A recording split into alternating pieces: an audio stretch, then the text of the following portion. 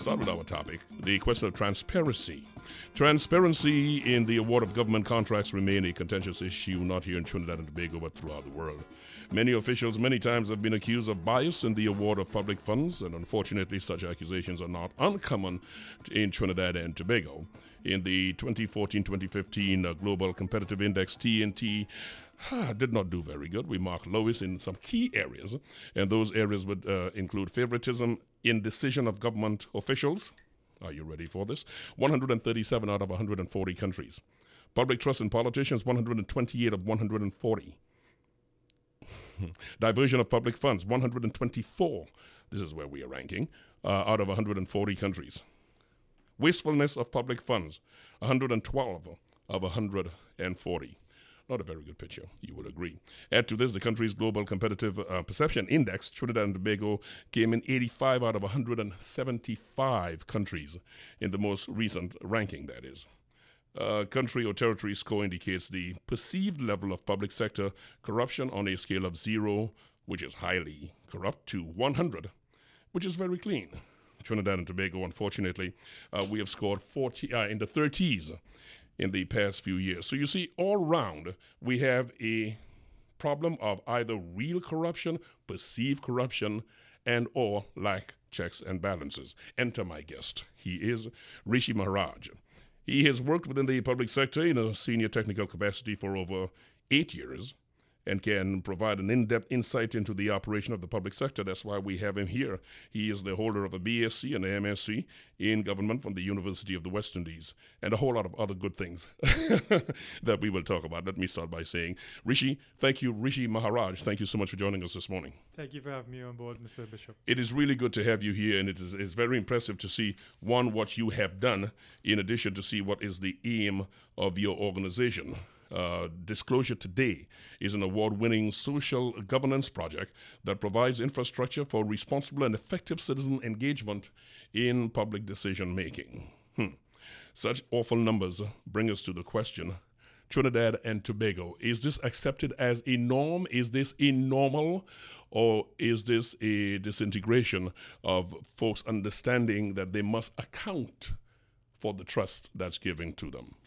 I think that the problem we face within Trinidad and Tobago is that successive administrations, because it definitely can't be pinned on one particular administration. Successive administrations have been accused of illicit activities regarding the use of public funds, the way they use public funds, and the way that and you mentioned earlier about the whole idea of contract and awarding of contracts.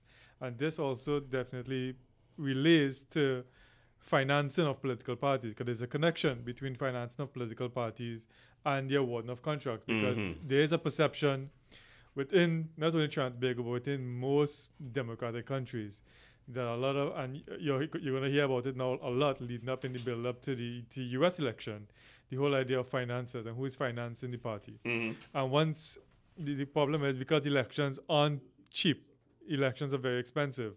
And most political parties don't have the necessary funds to be able to run such a very intricate campaign. They get financiers from different areas, different public sector, different agencies, private sector companies, people who spend money for political parties. And one of the reasons why many people are perceived to spend money on political parties for campaigns, for elections. Once they win elections, you now have the public purse at your disposal. It is called the wonderfully respected system, though unacceptable. It's called quid pro quo. Yes, it is. And that's how it operates. So it's something that it's hard to say, but it's something that we've become accustomed to within Trinidad and Tobago over recent time. And part of the whole idea of Disclosure Today is to try to reverse that trend and to allow government to be more open in the way it exposes its spending to the general public. And that's one of the things that we want to do as an organization through our platform Disclosure Today, to be able to utilize the legislations that exist, one of which is the Freedom of Information Act, to try to get information from government. We are going to be dealing a whole lot with the general corruption that you mentioned, because there was a reason. Corruption in itself is dynamic. It will change, it will mature, it will get greater or decrease, increase or decrease depending on the tolerance of the citizenry. The tolerance of the citizenry is incumbent on the education of the citizenry, and that's why I see an organization like yours, Disclosure Today, as such a very important body. Is it that the general nature is akin to what the Prime Minister said 2 weeks ago, that the society has to look at itself to find out if we are all individually corrupt and thus become numb to what is generally unacceptable elsewhere? Well, it's a question I've been asking myself of late, because you hear political parties when they're vying for your vote, they all use the nice language. You read their manifestos, they all use the proper language of we're going to be transparent, we're going to be accountable, we're going to do this, we're going to do that, we're going to really free up the system and allow you all to have more of a say in how government operates for you, because we are elected by you, so we're your servants. And then when they assume the mantle of power, it's almost a 180-degree switch to something else, where all of a sudden now you can't meet them on the street, you can't talk to them. There's this divergence between the citizenry and the government, and it's something that I think it's scary to think it's become a new normal, and it's scary to think if it's something that we want to accept. And I think I would agree with the Prime Minister that I think we need to have a deep introspection as a country into how do we want government and governance to work for us moving forward. I mean, now you see the whole question of the housing, and what the government has done with housing in terms of reducing the tier of being able to apply to a lower level.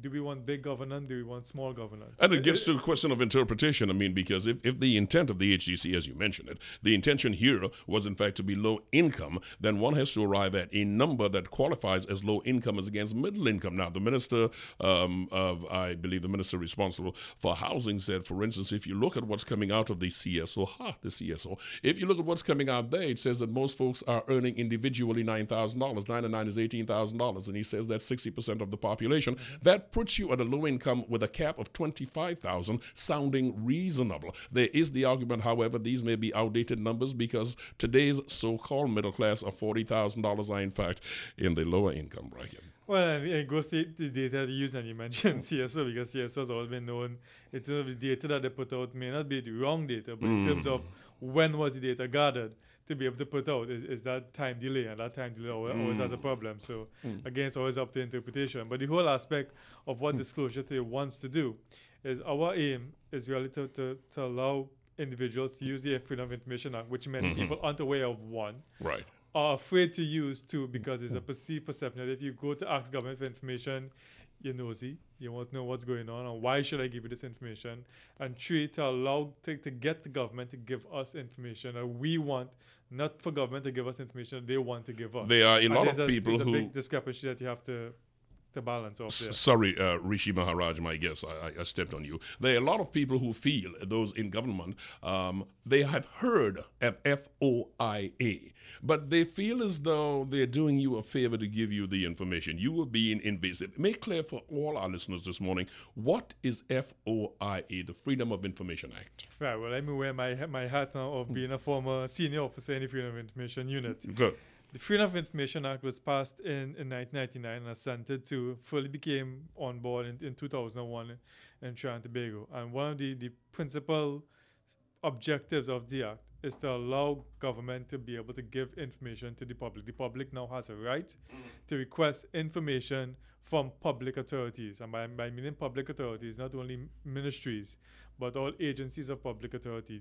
So you have National Gas Company, you have WASA, you have T&T, you have all those state enterprises that are set up by government. Those are now defined as public authorities under the Act. And members of the public now have the right under the Act to ask for information to public authorities of whatever kind of information they may want to gather in terms of spend information, awarding of contracts, in terms of your HR policies, your recruitment practices, and stuff like that. You have that right under the Act. Now, of course, the Act has certain exemptions, and most freedom of information legislation throughout the world have exemptions that are there for a purpose, because you have to protect national security interests. Yes. You have to protect certain levels of confidentiality. In bidding and stuff like that. Yes. You have to protect certain types of secrets that organizations may want to keep that's special to them. You also have to protect government-to-government communication, because obviously there's a level of secrecy that's involved in that. The issue of intellectual and proprietary issues. So there are examples. examples. Most FY legislation throughout the world has exemptions. But what's unique about our act is that our exemptions are not absolute exemptions. They are discretionary exemptions, meaning that although they may be exempt, there's a particular section of our act that I love. It's called it's Section 36. And Section 36 deals with the public interest. And it's a lovely worded section. I try to stay away from any section with the 30s around it. Yeah, well, no, it's a lovely worded section because I met Mr. Rishi Maharaj a year ago. He was actually the AG who actually passed the legislation. I told him I was amazed by that particular section because that section, and I'm ad-libbing here, but it more or less says, notwithstanding any law, meaning if there are certain legislations that govern public authorities that exempt them from giving information, what this exemption says is notwithstanding any law, if there are certain public interest criteria that exist, for example, corruption or perceived corruption, endangerment to the health and safety of individuals, etc., then the exemptions that are outlined in the Act must be set aside and the information must be given out. That is a nice way of saying that what my guest, who is a BSc and MSc in government, is saying, most of this act should really remove the exemptions. Okay, I know you didn't say that. I just played with it because if you say where there is a demand, a suspicion of corruption, then we have to go in a lot of areas. And what's interesting, in our Trinidad and Tobago in particular, and many people may not know this, is that when a lot of these cases have gone to court, we have a lot of court case law now in Trinidad and Tobago with regards to people who have taken the government to court for not giving information. Our court has always been very pro giving out information. Good. So the court is very much, because our act also has an object. And when you look at the object of the act, the court is bound by the object of the act and they look at the public interest to be able to say yes. It's very pro. So almost 75 to 80% of people who have gone to court under the FY Act have been said, yes, the government must give out the information. This is wonderful. What I am looking at is, I've been to your site recently. By the way, I should just let our listeners know that the immigration issue, our guest is here, and we will be getting to him at the turn of the second half of the program. The question of the FOI is now clear. Folks understand what we're dealing with because you made it very clear. There is, however, this question of how do we change the dynamics of what is. Let me lay that out properly.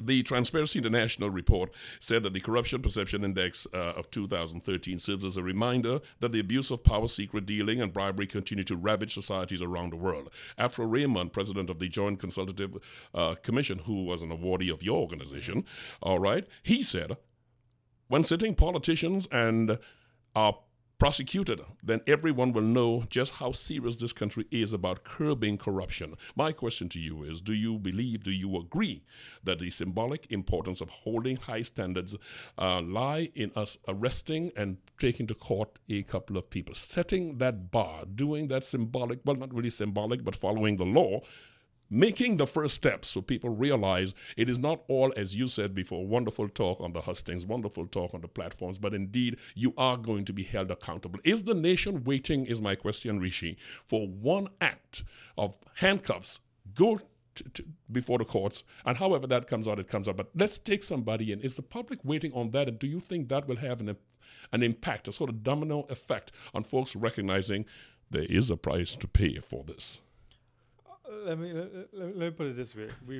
I love to use this example. We love to say we need to be first world, we need to be first world standards. Yes. But yet when we want to, first world standards, for example, a perfect example is Bernie Madoff. Bernie Madoff scammed people out of billions of dollars. And where is he now? In jail, somewhere locked away. Meaning that there's a price to pay. But we say, yes, we want to be first world. But someone, when they reach that standard of actually handcuffing someone and getting them before the court, we don't reach that part. A good tongue-in-cheek play is trying to corrupt. Has anybody ever been charged for corruption? We always heard, since I've been small, we've always heard allegations of every administration. So much of money has been stolen, so much money misallocated, corruption, but yet nobody has been handcuffed. And I think that's what people really want to see. Because the word on the street is they want us to obey the golden rule, but those with the gold make the rules. Exactly. So I think we need to really see a proper enforcement of legislation. a prime good example of this is the whole question of the suspicious substance found in the Prime Minister's residence when she was Prime Minister.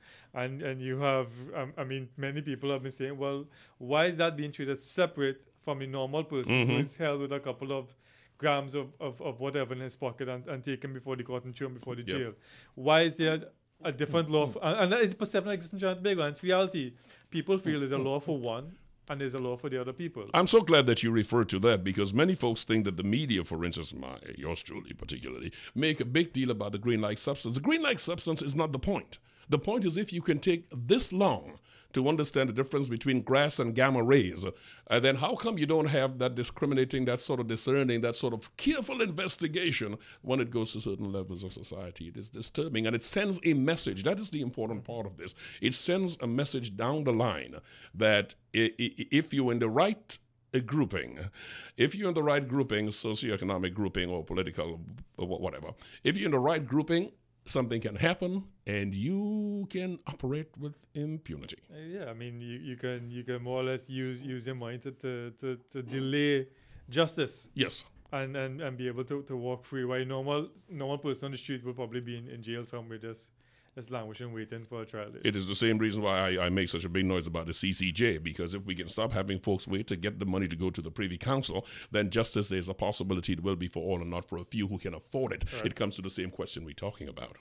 Even though the national community, Rishi Maharaj is my guest here. He is the director? CEO. The CEO, I do apologize, of Disclosure Today. Is an organization I went up there. I just joined up, so I'm now getting my feel of it. But I see where folks can come to your organization and voice their complaints, but also through your organization make requests under the FOIA. Am I correct on that? So you're correct. So explain that, please. So exactly. So what our site does, and it's www.disclosure.today. You can go up and you can sign up. We offer a suite of services. So one, you can make a freedom of information request to a public authority. We have a listing of all the public authorities on our website, and you make a request. You fill out the form. You state what kind of information you're looking to get, and you click submit, and it goes to the public authority. Of course, there may be some people who may not be sure exactly what they want to request, so they may want legal advice to guide them in the process. We also provide free pro bono legal advice to you to guide you along your way in terms of the way you should word your requests, in terms of the way you should phrase it and stuff like that. So we provide free legal advice to individuals. Of course, there's also another issue of a lot of people don't want to make freedom of information requests in their name because there's a fear of victimization. That if somebody knows that Rishi Maharaj or Rennie is making a request and it goes to a public authority, and then sometime later you go to that same public authority to get a service, you may be blacklisted or may be victimized. So some people may be afraid, and there's a definite fear. So if there's that fear, what we allow for you to do is also to make your request anonymously. And that once you click anonymous, the request still comes to us, but now Disclosure Today will send the request on your behalf, so nobody actually sees your name. But just to be very clear, if I go up there and I click that, is this is a prereq to doing this from Disclosure Today that I divulge, that I make clear my business? No, none. We don't okay, want to. fine. We don't need to know. We don't need to know. Yes, because the other question would come: who's guarding the database exactly, across yeah. there? We don't need to know who you are. We don't need to know why you want the information. But if there's of course we will go through. Once it's anonymous, though, we go through the request, and we have to, of course, do our own verification to ensure there's a public interest that's involved. Right. And then once it's a public interest, that we feel okay, there's a definite public interest that's involved, and there's a definite need for anonymity. Then we will send the request on your behalf, so it's Disclosure to this, and then we do request, and not John Public or Jane Public. And then if a public authority also refuses your request, and we feel that there's a merit in the public interest, then we will also give you pro bono legal representation to go to court. Because there's also that problem a lot of people feel. And I faced it while I was a senior officer in FY, that many people will call us and say, well, we want to make a FY request, and the public authority has refused me. Well, we're handcuffed. All we can tell, well, the act says you have the right to go to court for judicial review. I'm a poor person. How do I afford? I can afford a lawyer to go to court to fight my case, and it really handcuffs a lot of people in that aspect. So what we've also done is we also going to give you, once we feel there's a public interest, it's involved. It's a very serious thing that you need to get the information. It's something that's very important to the public.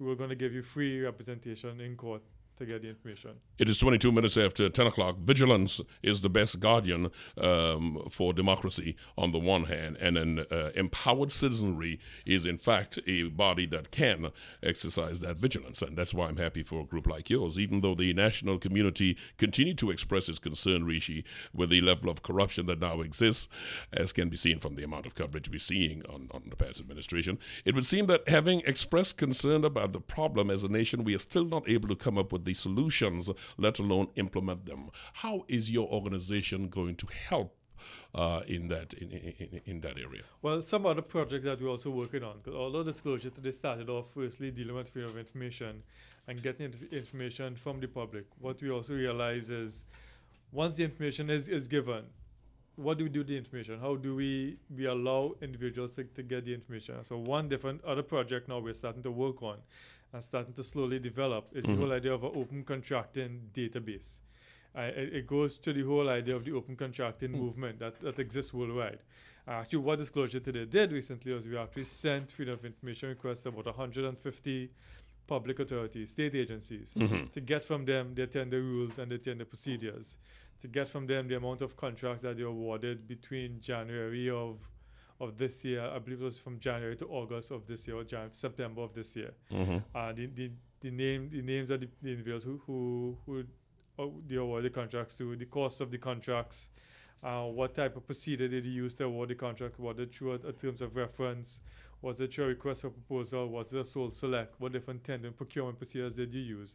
And once we get this information from them, we're now starting to design out an open contracting website to be able to allow to put this information out in the public domain, so individuals can now see. Because one aspect of transparency and accountability is one, transparency, being able to get the information, but also to have the information out in the public domain for people to be able to see it. It makes no sense if you get the information and you hold it to yourself. That's right. And not put it out there to the wider sphere. Individuals need to know, so that's part of the process that we're doing. Another project that we're working on is the whole idea, and you mentioned it, the whole problem of implementation. And it seems to be a big problem. I worked in the public service for over 10 years, and it's something that even before I started to work in the public sector, the whole problem of implementation. Do we implement? Does government fully implement? And what we're also now designing is a scorecard, a government scorecard, in that we've actually gotten a good template from what someone in Canada recently did with the election of their new prime minister. They actually got a list of all the manifesto promises of that new administration, and they've now put it up on our website, and they're now going to use that now and use the FOIA Act that's in Canada to be able to measure and monitor implementation. AKA holding them responsible. You have to hold them responsible. It's the whole idea of monitoring.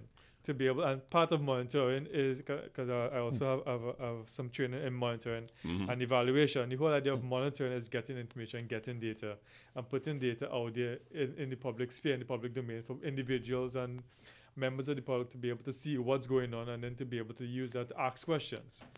I was moved into your group, and I really admire what you do, and having spent 25 years in the U.S. In talk radio, and knowing that via the FOI is where we get most of what we want, and it can put us in a position to challenge, and having organizations who are in fact holding politicians accountable. I saw an absence of that when I got back here in January this year and started looking around. And I came up on, I believe it would be one of your founders, Margaret Rose, and what she's doing. And then I saw your organization, and I was as happy as a pig in mud, because yours and any others that we can find is what we need here. I think people feel, one, there are no government resources going out to holding itself accountable. Well, that's to be expected. Why would they want to do that? However, the absence of bodies like yourself is what give them a free range to run on. Preparing, what is it my mother used to say, preparing ground for Gucci to run?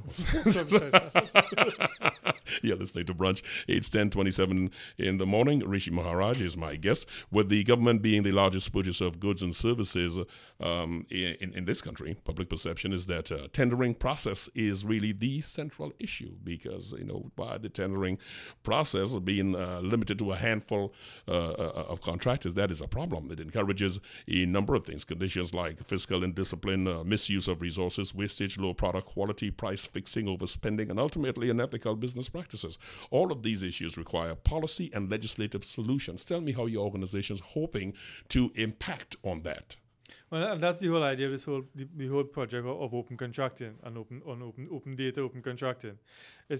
And I think it also goes akin to another. It has to go side by side with another initiative that we started, pre-election campaign, during election campaign. One of the things we wanted to do was to get political parties to let us know who is their financiers.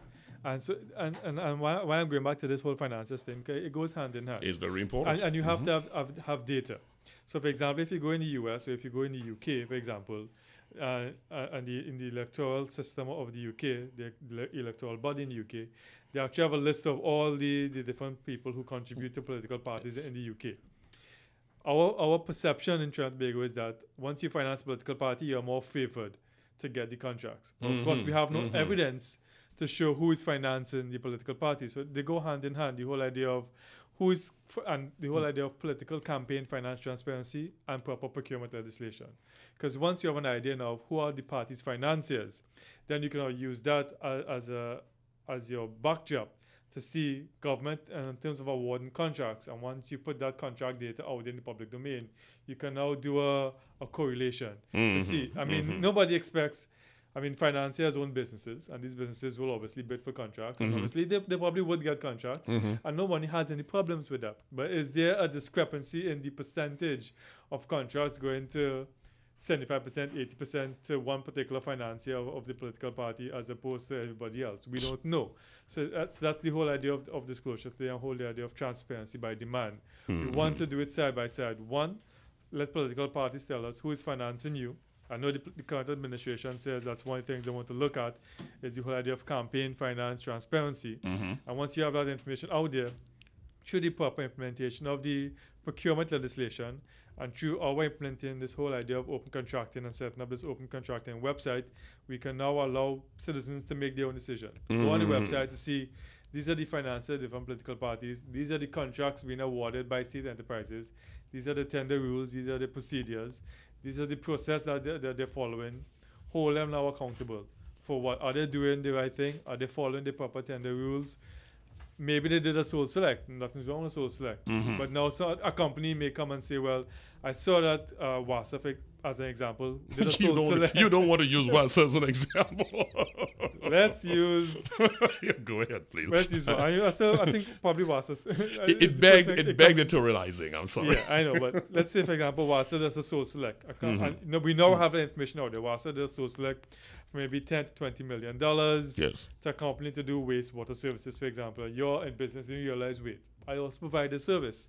Why did you do a sole select? Why did you not do an RFP or put it out to open tender to allow me to bid? So these questions will now begin to ask, and then you can now directly ask WASA, ask the minister, and there has to be a justification for this. There may be a justification we don't know. But now a lot of folks who have not done economics may not understand your RFP. RFP more or less is a request for proposal. It's one of the processes that ministries and public agencies do when they submit. They probably do either a request for proposal. This is an idea that we want to do. We have a basically idea of the terms of reference, the scope of works. We put it out there for individual companies to come back to us saying, well, this is our proposal. This is what we can do. Let's begin the talk. There's also a request for quotation in that the public authority may know exactly what we want to do. This is exactly what we want. We've spec'd it out. We've done our homework. This is exactly the service that we want to provide. We put it out there. Give us a quotation, what you can quote us providing the service. So there are different procurement tools that public agencies could use that many people probably aren't aware, that we really want to get the information out there open. And that's the whole idea of disclosure today. Make the information publicly available so it can be publicly scrutinized.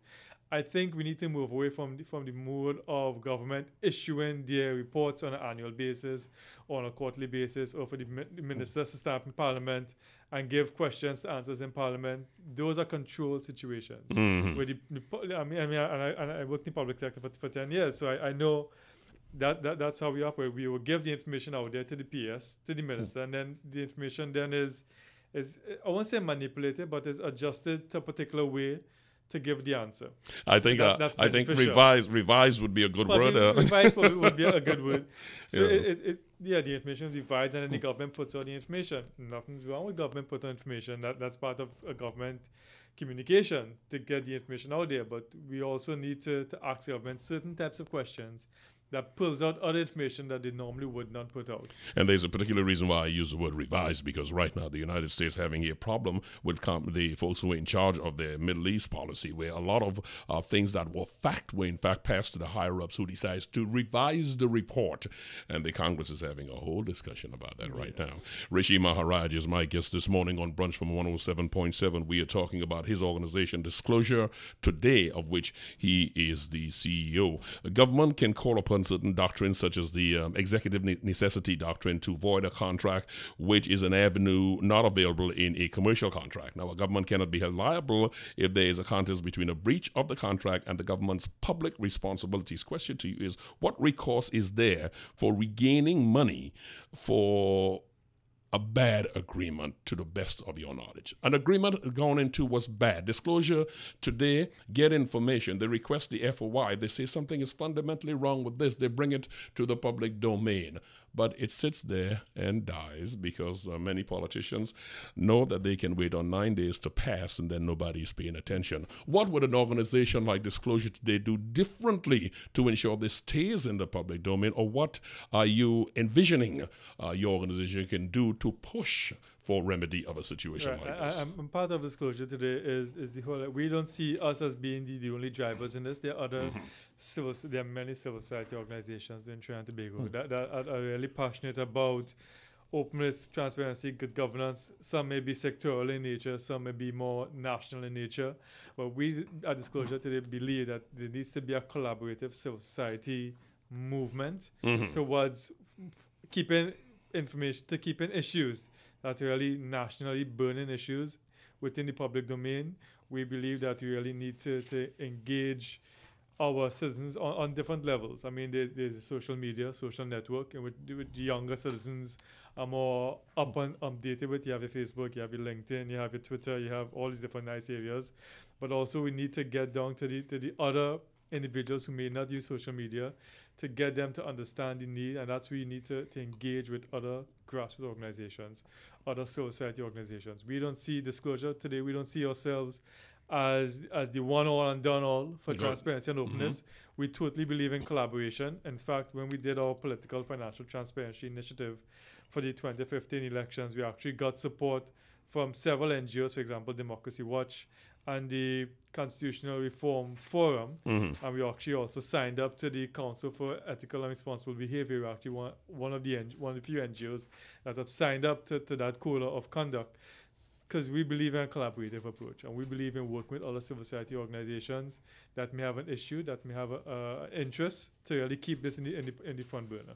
I see all these things that we have identified. There is going to be the question of integrity in these bodies, because at the end of the day, you can have an integrity commission who, if the integrity is questioned, then who's paying attention anyway? The Procurement Act is the area where I want to go on that. It provides for a public procurement commission to treat with the irregularities and complaints of non-compliance. And we understand that the president has said, maybe we don't understand, the president said, I will get me a director of this. And that, I guess, will deal with a lot of issues. For instance, well, I'll get to that part in a minute. A whole lot of contracts that are in. How confident are you and your organization, by natural extension, in the legislation that deals with public procurement and this proposed public procurement commission? How confident are you that this is consistent with what your body is hoping will happen in the area of accountability? Well, I think to start from this way, our founder, Margaret Rose, has been very active in the whole idea of procurement reform and procurement legislation. In one of her other organizations that she heads, the Caribbean Procurement Institute, she actually played an active role many years back in trying to revise the former procurement legislation in terms of drafting new policies and working with government on governance issues to be able to draft the whole idea of a new procurement legislation which we now have. Mm-hmm. So I believe it's important to have proper procurement legislation, but the fact in the matter is, regardless of whatever legislation you have, or whatever legislation you pass, whatever commissions, whatever bodies you pass, or whatever commissions you have, it's only as effective as how we, the citizens, I believe, really want them to be. Yes. I mean, the procurement regulator is also going to be a public authority under the Act. So it's also going to be subject to freedom of information requests. So I think we need in trying to be able to really change our mindset from just, I mean, you can pass how many laws you want to pass. And many people have said this in the past. Laws don't make change. That's right. Laws create systems, they create processes, they create rules.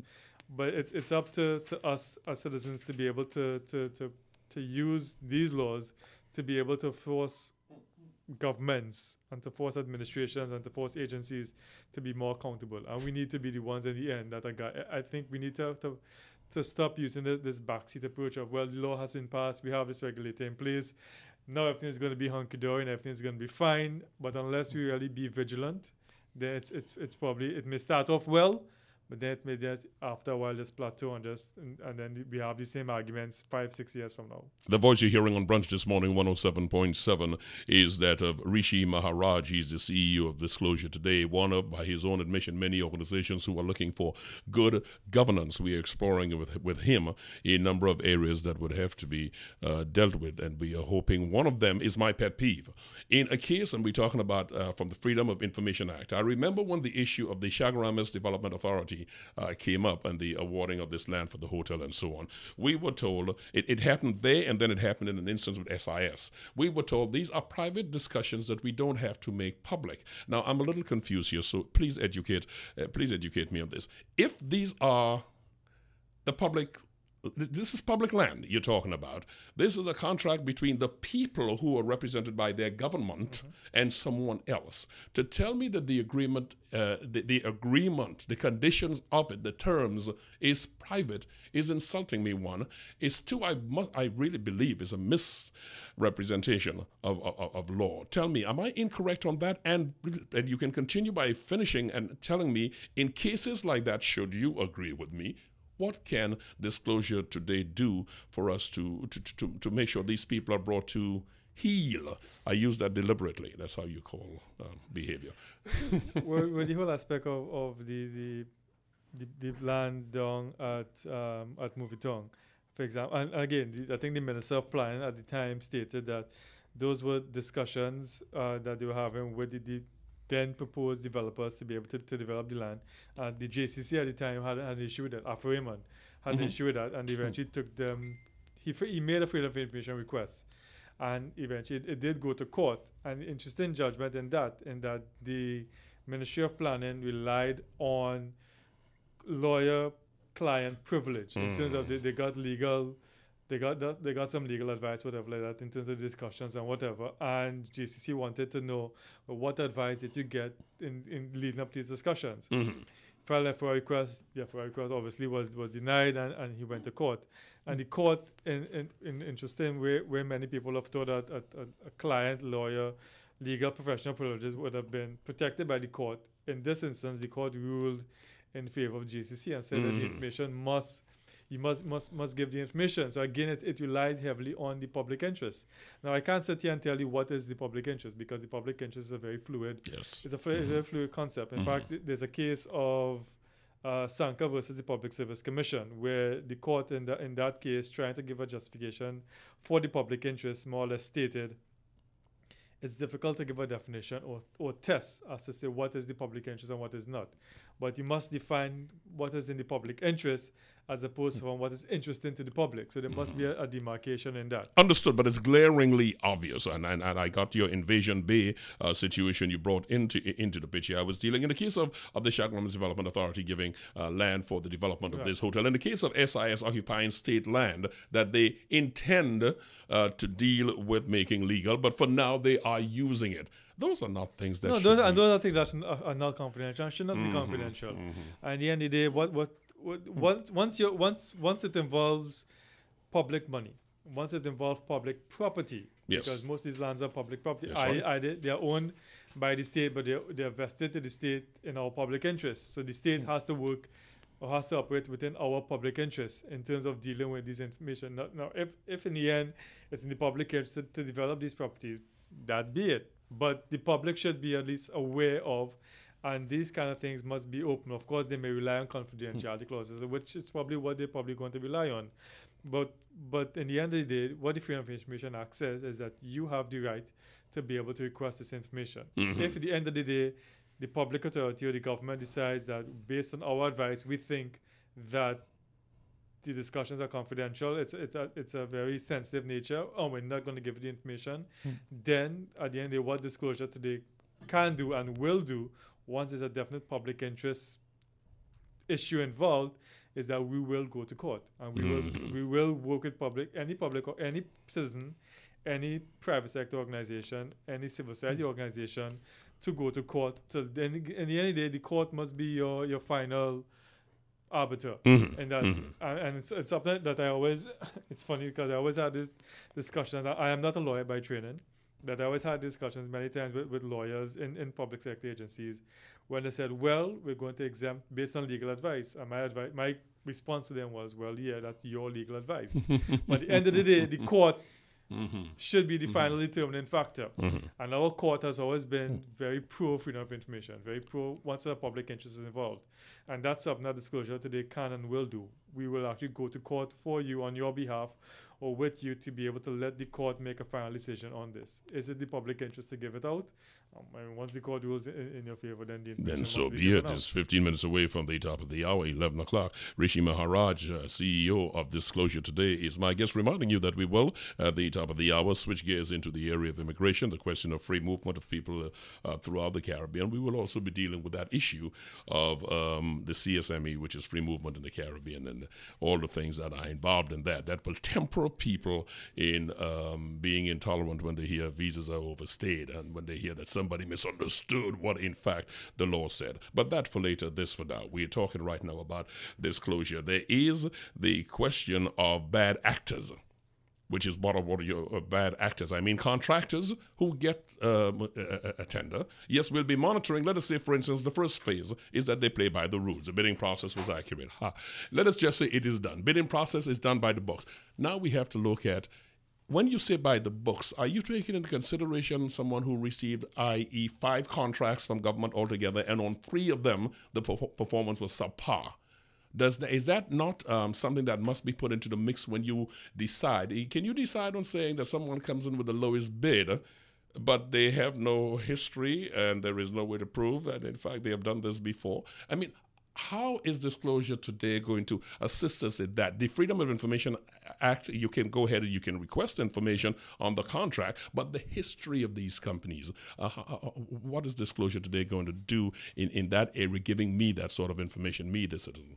Well, the problem with that phase, of course, is that all these organizations, all these companies would be private sector organizations.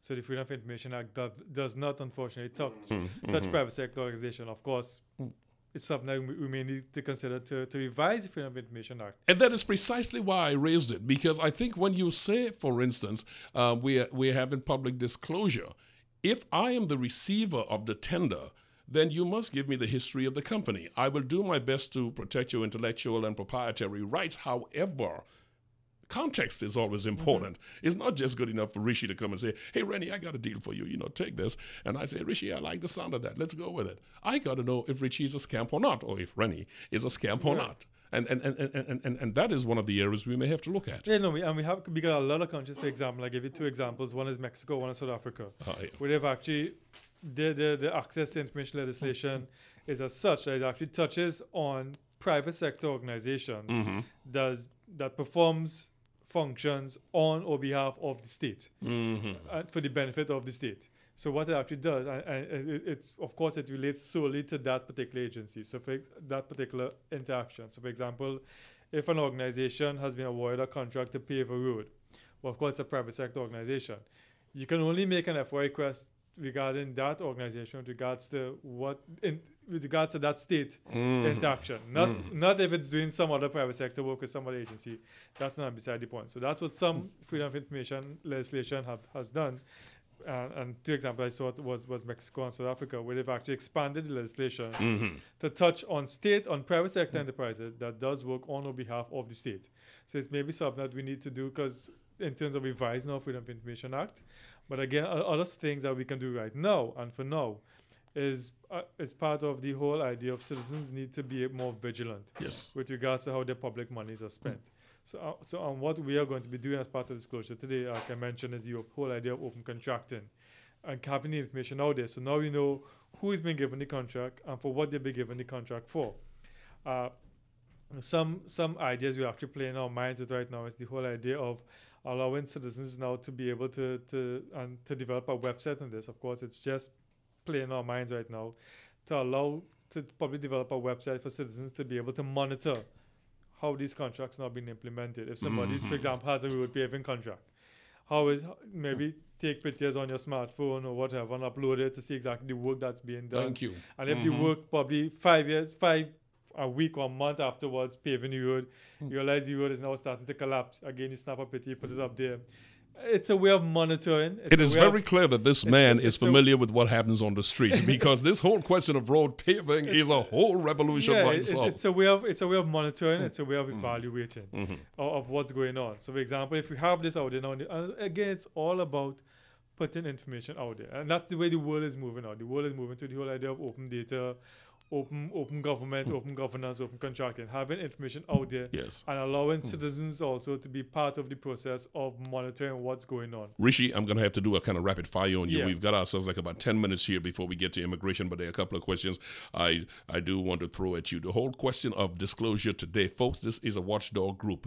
You have to get involved in this group and other alike organizations, because that is the way we understand how our money is being spent. I'm always reluctant when folks say the public money. We are the public. How our money is being spent. There's a question of reconciliation, income to living standard reconciliation. I know that's an issue for the Revenue Authority when they come on stream, but disclosure today, watching and understanding what's going on. Is that going to be a part that the organization will be looking at, i.e., you cannot make yourself $150,000, $200,000 a year and be living in a $20 million house. I mean, there's something very wrong with that, and you're taking 20 trips per year and you have the latest of everything. There is something wrong. Or even if you're still living modestly, but your family suddenly, who have not changed their employment, but they're living really large, or your family members are all members of some group of companies. I mean, is that something disclosure today would be looking at?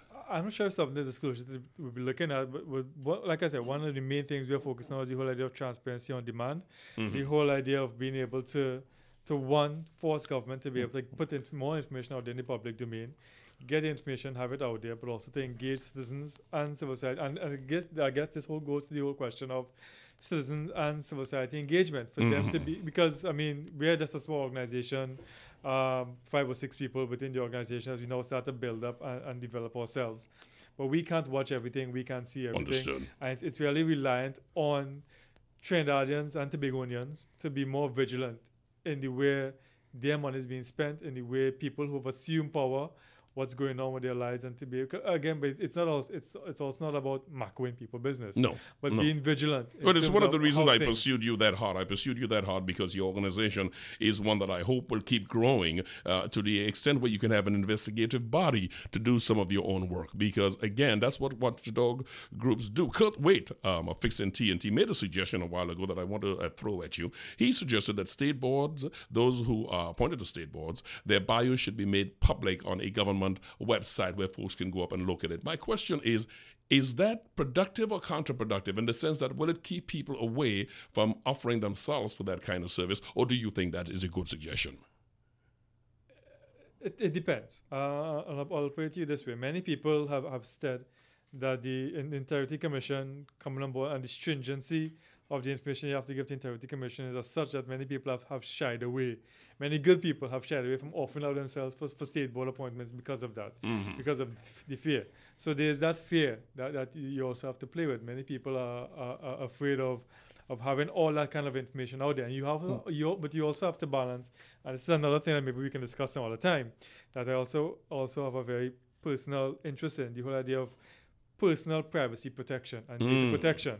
what we've actually passed in Trinidad and Tobago that many people may not be aware. So let me say this very quickly as you wind up. No, don't rush that one. We can wait. Go ahead, make clear on that because that's really important. We've actually passed something called the Data Protection Act. And I was actually part of the team in government at the time when we passed the data protection legislation. And part of the whole idea of data protection legislation is to be able to, and it's the flip side of being able to access information, being able to protect people's private information and sensitive personal information. And what that act actually does is that act actually, once fully implemented, develops an Information Commissioner's Office. We've actually modeled it after the UK's model, where the Information Commissioner will be responsible for data protection and freedom of information. In that you have to balance giving out information, but also balance protecting people's personal information and private personal information. So while I understand what Mr. Waite is saying with regards to putting everything out there in the information, there is a balance that has to be, you have to tread very lightly. Well, the public interest is, and I agree with that, the public interest is another area that we have to always go after. And I know that is what the organization is there to protect the public interest. Because in the case of WASA, saying that the way the quarrying licenses have been given out, I mean, folks willy-nilly, well, not willy-nilly, but against the best interest of the citizenry, which is to say WASA is collecting water for everybody, the way the quarries are done. I mean, if you look at that kind of arrangement, you want to know how these quarrying licenses were given out. What is the criteria? That's the sort of thing you want to know. When you go to Toco and you find that the beaches now you have more gravel than you have sand, this is a consequence of people quarrying willy-nilly. You say, well, who was given this license? What is holding them at some checkpoint? Is that something your organization will be asking for? Oh yeah, that's definitely information that one needs to find out from an environmental point of view. Okay, it has impact on the environment, it has impact on flooding, it has impact on many different aspects of vegetation, natural wildlife, everything. So all these things that, what we're saying at disclosure today is that once members of the public hears about anything or has an idea of something that's going on, or a contract has been awarded, or any different thing that they may seem to be an idea of concern or an idea of query, go to our website, www.disclosure.today, sign up, join us, and communicate with us to be able to send a freedom of information request to a particular public authority, so we can begin the process of getting the information. And one, yes, again, something probably I forgot to mention. Once the information has been given out and the public authority has accentuated the giving out the information, part of what we're going to do on the platform is that we're actually going to put the information out there, open up in the public domain. Beautiful. So everybody sees the information. So it's not just kept in secret, but it's out there for everybody to see. I do my synopsis at this point.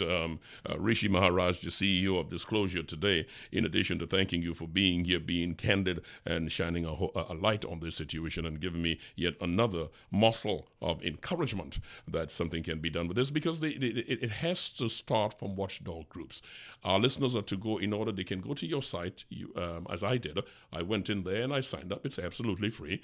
Put in your email address, put your contact information, and through your organization, I can make requests. Yes, you can. Is there a petition, for instance, would your organization be putting petitions for folks to sign on to, or would you be functioning if someone moved a petition to your organization, you will lead that up there where folks can either participate? Yeah, what we actually have is something called, it's actually called Disclose Propose. Part of the propose function, if people have an idea of a solution to a problem that they want, they can actually propose a solution, and then they can use through the website, through social media, to gather other supporters of their solution, and we will then pass it on to the email addresses of all the ministers and senators in Parliament, and then be able to use that and through your lobbying with your different social media groups to try to get something done.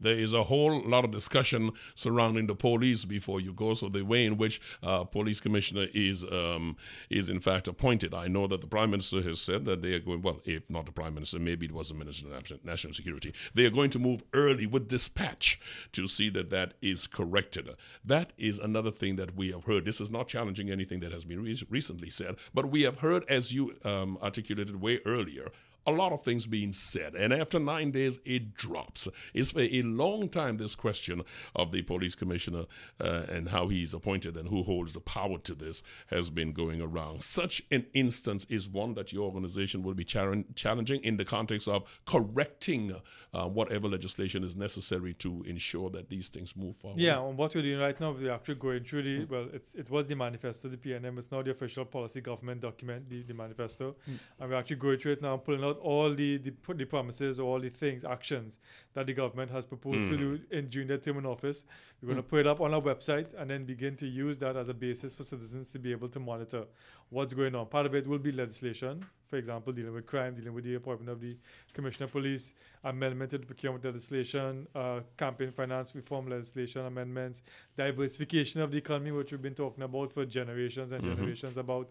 I'm going to have all these up there and use it now for us as disclosure today, for other civil society organizations, and for citizens to be able to monitor what's going to see, are you really doing what you promised to do when we elected you. I conclude by asking you, by revisiting something I asked you. I did get the answer. I just would like it repeated.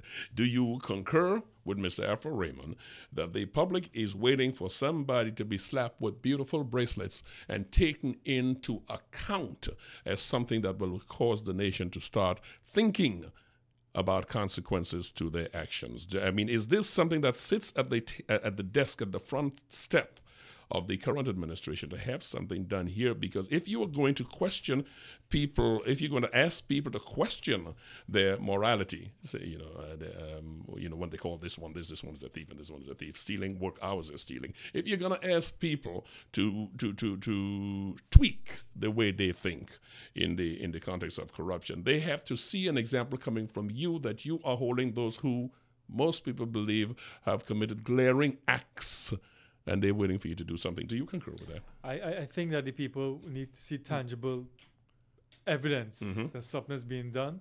And the one major tangible evidence that people will believe that's being done is when people actually taken to court and hauled before the court to be held accountable for the action that they've taken. He's been very kind, one of the few people to follow me through that whole long-winded thing I just did and follow me and stay on course.